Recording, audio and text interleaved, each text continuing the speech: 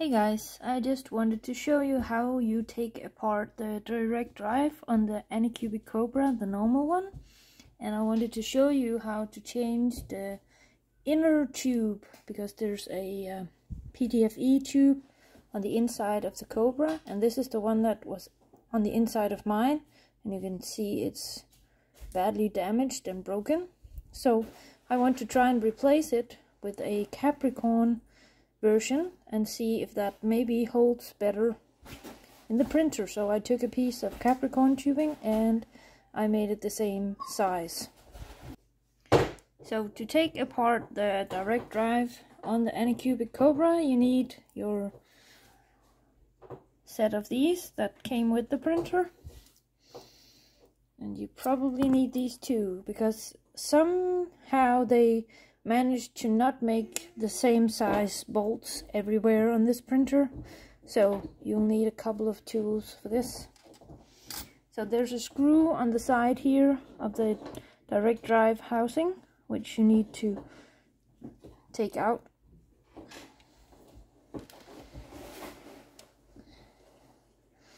And you just unscrew it here.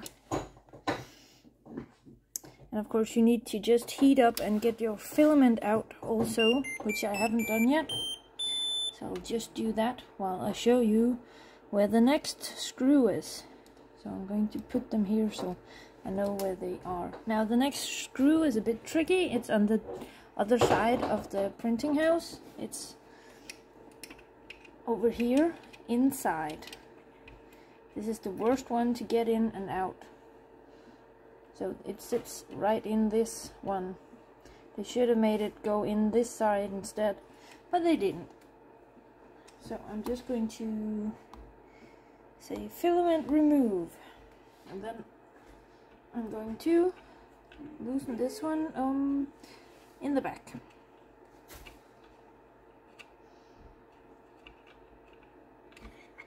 There, and you just take this right off. It just slides out like that. And then you carefully need to take this screw out so it doesn't disappear. There we go. So you see, these are two different size bolts, different size screws, and different looking. But now they are out, and I'm just going to wait for the filament to heat up so I can take that out. And now we're ready to remove the filament. So we just take this one out here, and you pull this tab, and then you can take it out. There we go. Just going to snip the end so I don't have to do that the next time. Put it back up on the roll. It's out of the way. And now I am going to shut the printer down again, because we don't need it hot right now. There we go. So the next part you need to do is you need to remove the fan here, which you can't probably see, but I can turn the printer around a bit. There we go. There's a fan here that needs taking off. I might just turn this a little bit more so you can see what I am doing, because everything I'm doing is on this side now. So just turn it all the way around. You should be able to see it now. There we go. So with your tools here, you have one screw on top and one on the bottom. So you just unscrew these.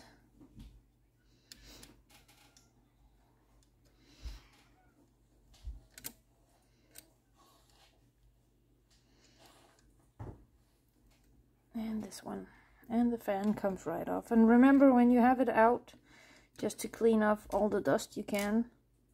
And this we're just going to set aside over here.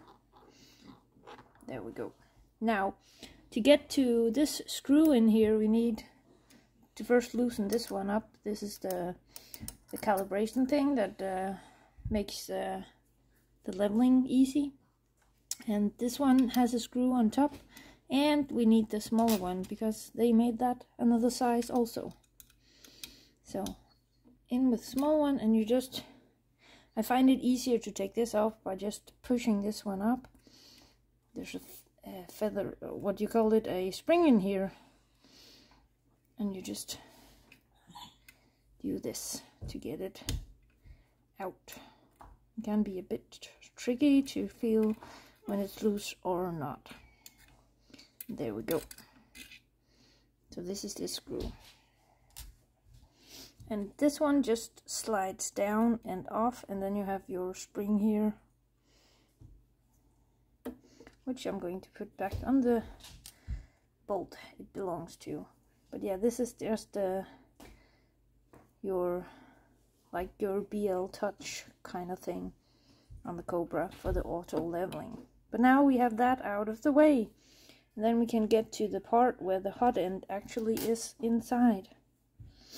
So we loosen this screw inside here. There's 3 of these.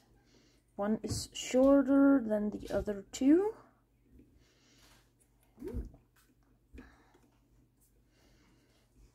And we're just going to keep taking this one out. These are very long screws, so patience is a virtue. And there we go. This is the first. There are 3 here. So we loosen this one up also.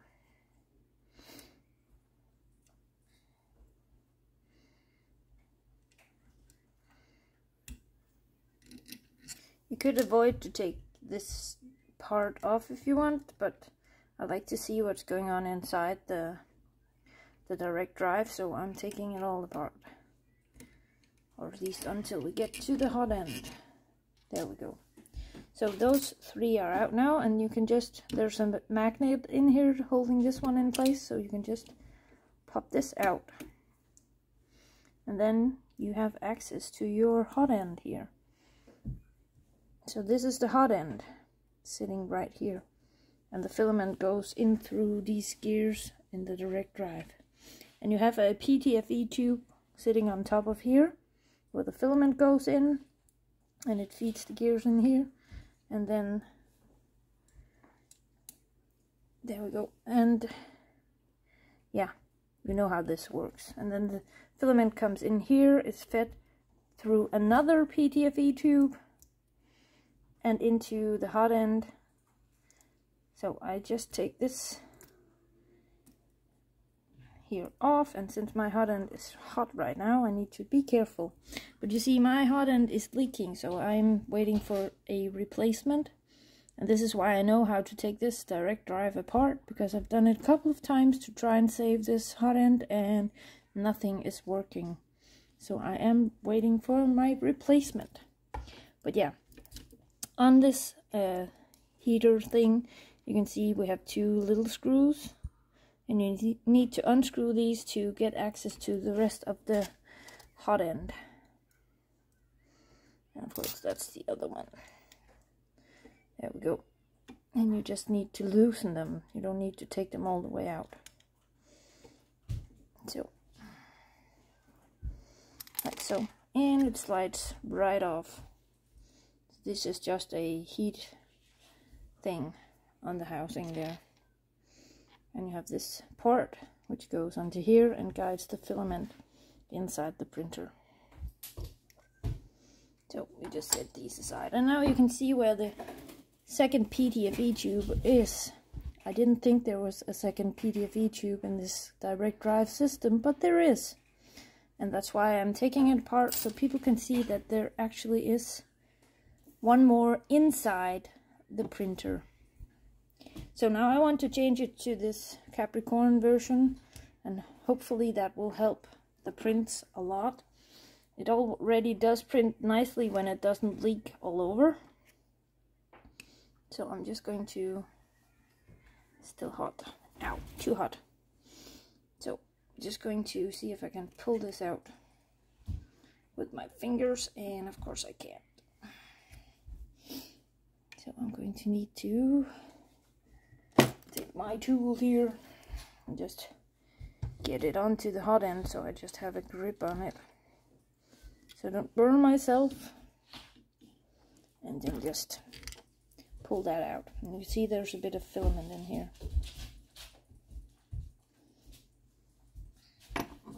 And this is the replacement I put in a couple of days ago, but I still have a leak. And then there's the old one that somehow looks like it's been cut up here, and I don't know how that's happened, other than maybe when it was made it was cut halfway and then still put in. I don't know.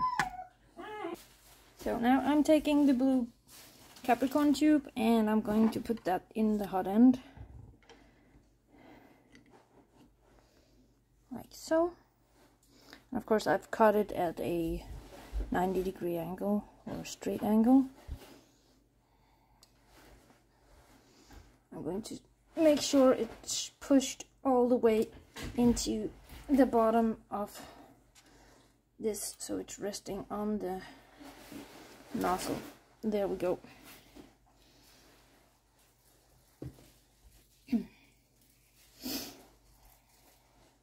And now we just need to assemble the whole thing again, and if you didn't have a leaky hot end, then you would be good to go, but I still need my replacement from the Anycubic factory, and I'm waiting for that.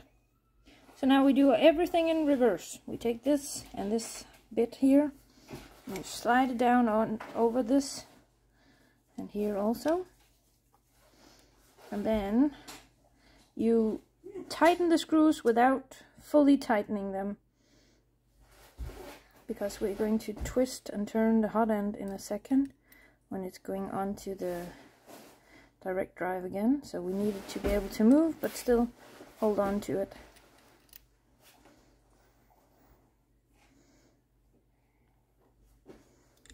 There we go. And then you just take this and you sort of slide it back into here, and it doesn't always just go in the way it should, but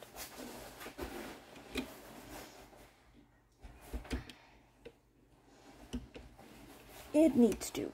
Just a second. There, it's a bit tricky to get on sometimes. You just need to push the things in.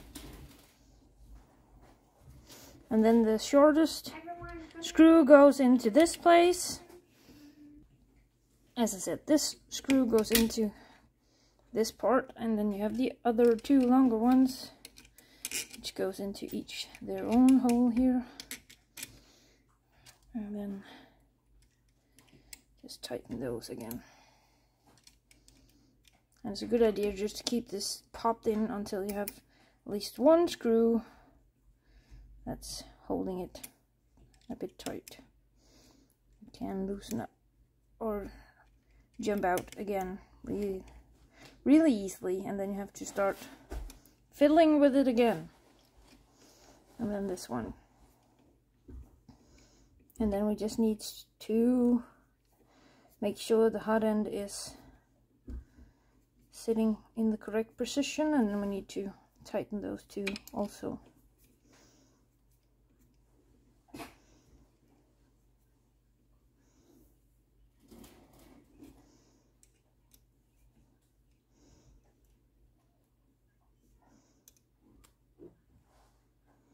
There we go. And then just make sure the hot end is in the right position, and it's a bit too far. There we go. Tighten that up. And then I'm gonna put on the plastic socket thing again.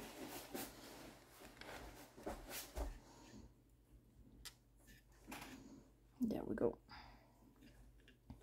Back on with ya. And then this sensor thing goes back onto just by sliding in from upside down. And now you need to take the spring here and put it inside here. It just sort of pops in, and you take the screw and make sure it goes through the spring and then do the opposite. And you take this and you just fasten it again. And don't fasten it all the way. Still needs to be a bit loose, because this depends on how far you need to set your C offset. When you are done auto leveling, you need to reorient it with the set or the C offset, whichever you prefer. Now that's in place. Now we need to put the fan back on, and we just take this and just slide it up here, put in the screws.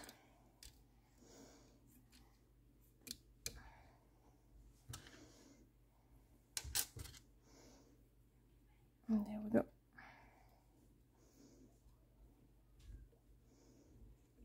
It gets easier when you've done this a couple of times, and you get used to what needs to be done. What the beep? That's the wrong one. Wow. There we go. And I don't tighten it all the way until I have the other one in. There we go. In with ya.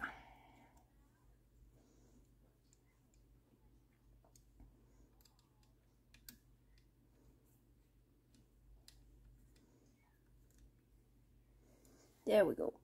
And now all we have left is actually putting the housing back on. And this is the most challenging one. So I take the screw and set it on this, and I put this wire down in here, and I just try and see if I can gently guide it. And it's not easy. They didn't make this part very easy. So the wiring inside, you just need to pull down on and put in the screw into this hole there, and then you can take your housing and just need to just sort of slide it onto there and get this into the slot over there, and just tighten this one up. This is the worst placing of the screw that I've had on the printer so far. It's really, really irritating.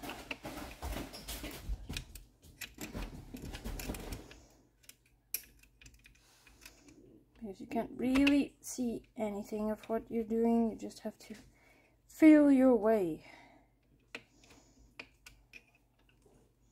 And hope you hit the right spot. There we go. And now I just need to twist the printer around and get the last screw in on the side of the housing over here. And that's the other wrench thingy. Here in Denmark we call it an umbraco, but I don't know what it's called everywhere else.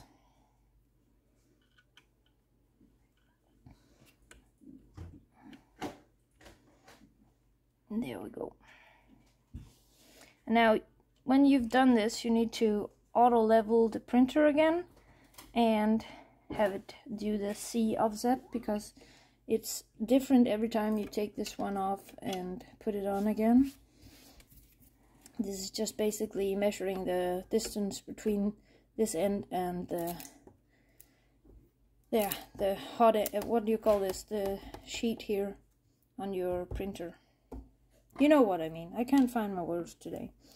So yeah, this is basically it. So you just need to make sure your leveling is all right, and I hope this little trick helps you all out. I will see you another time. Bye bye.